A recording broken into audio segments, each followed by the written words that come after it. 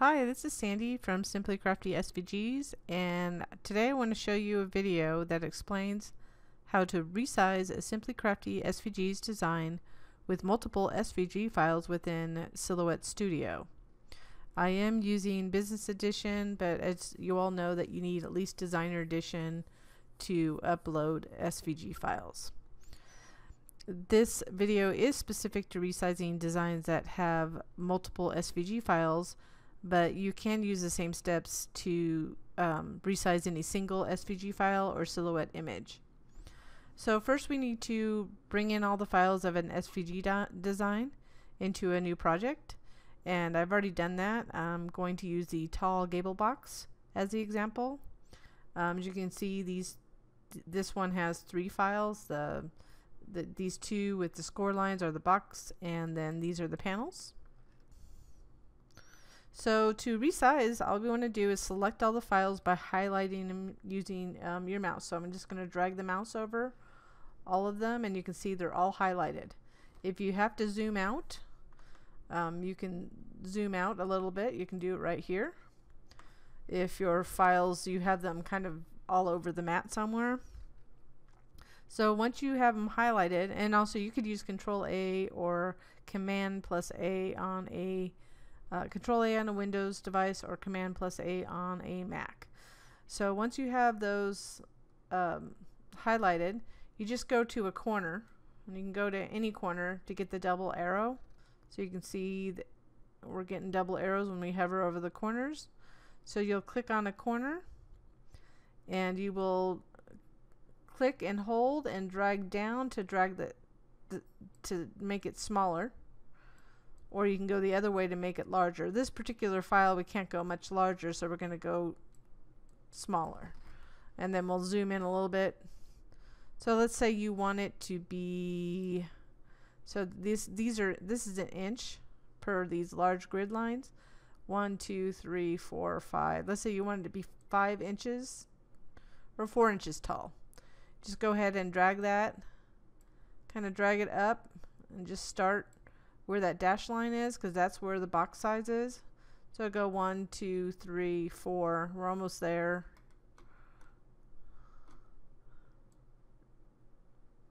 And there you go. So that's 4 inches tall. If you do drag it up, you just have to make sure, like if you want to make it larger, so I'm going to make it larger. You just have to make sure that the largest file doesn't go beyond the mat size.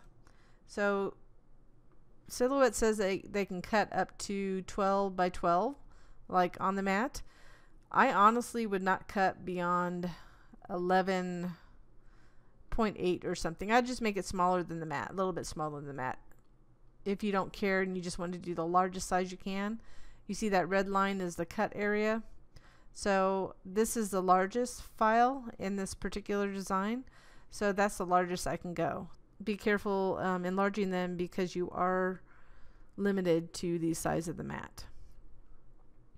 And also when you size them down, be careful, because some designs might be very difficult to put together if they're teeny because of all the tabs. It just depends. A box like this would be quite simple to be small. You can also resize by percentage. So for this example, I'm going to open up the medium stemless wine glass box. That's a good example because in my product description, I do specify that you need to enlarge this file by 113% to fit a popular insulated stemless wine glass. To do this, we need to open the transform panel on the right. So we're going to come over here and find this. So that's the little icon with the bars on it.